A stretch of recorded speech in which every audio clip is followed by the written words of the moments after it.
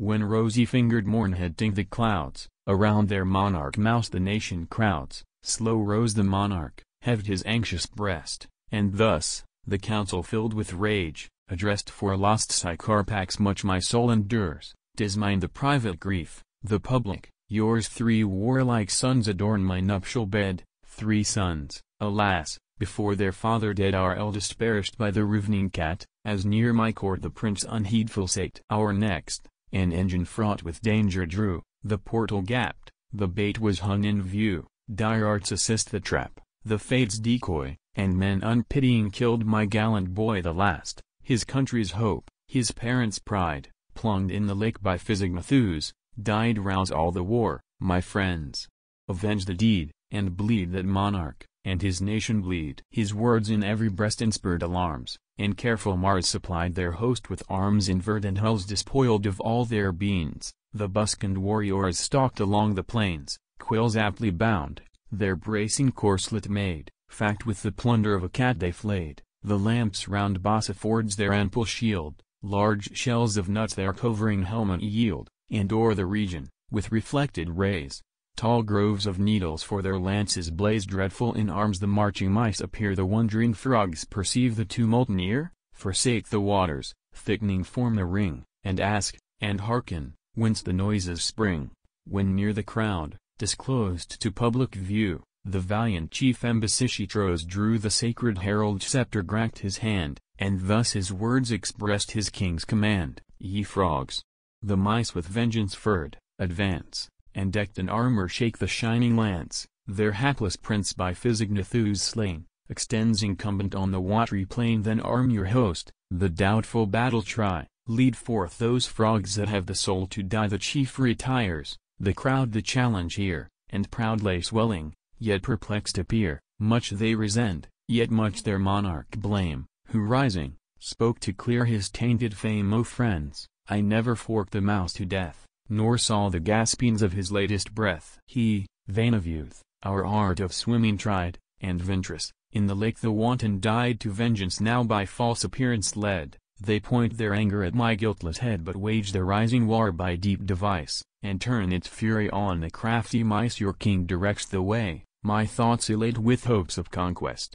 form designs of fate. Where high the banks their verdant surface heave, and the steep sides confine the sleeping wave, there, near the margin, and in armor bright, sustain the first impetuous shocks of fight. Then where the dancing feather joins the crest, let each brave frog his obvious mouse arrest, each strongly grasping, headlong plunge a foe, till countless circles whirl the lake below. Down sink the mice in yielding waters drowned, loud flash the waters, echoing shores resound. The frogs triumphant tread the conquered plain, and raise their glorious trophies of the slain. He spake no more, his prudent scheme imparts redoubling ardor to the boldest hearts. Green was the suit his arming heroes chose, around their legs the greaves of mallows close, green were the beats about their shoulders laid, and green the colewort, which the target made formed of the varied shells the waters yield. Their glossy helmets glistened o'er the field, and tap rang sea reeds for the polished spear. With upright order pierced the ambient air. Thus dressed for war, they take th appointed height,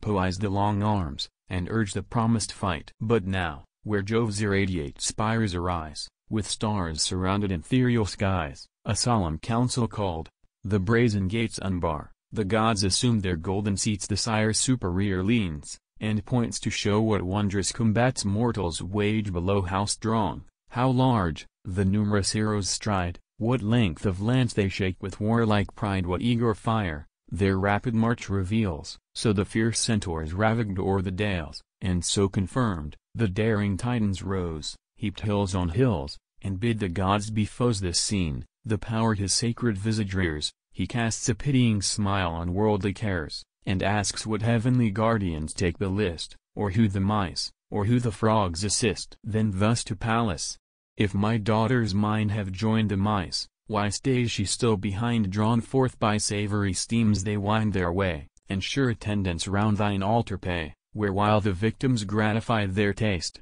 they sport to please the goddess of the feast. Thus spake the ruler of the spacious skies. When thus, resolved, the blue-eyed maid replies in vain: my father, all their dangers plead, to such Thy palace never grants her aid, my flowery wreaths they petulantly spoil, and rob my crystal lamps of feeding oil.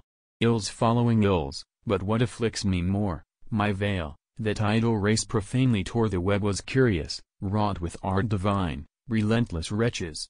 All the work was mine. Along the loom the purple warp I spread, cast the light shoot, and crossed the silver thread. In this their teeth 1,000 breaches tear, the 1,000 breaches skillful hands repair, for which vile earthly duns thy daughter grieve, and gods, that use no coin, have none to give, and learning's goddess never less can know. Neglected learning gets no wealth below, nor let the frogs to gain my succor sue. Those clamorous fools have lost my favor too. For late, when all the conflict ceased at night, when my stretched sinews worked with eager fight, when spent with glorious toil, I left the field, and sunk for slumber on my swelling shield, lo from the deep, repelling sweet repose, with noisy croakings half the nation rose devoid of rest, with a king brows I lay, till cocks proclaimed the crimson dawn of day. Let all, like me, from either host forbear, nor tempt the flying furies of the spear. Let heavenly blood, or what for blood may flow, adorn the conquest of a meaner foe,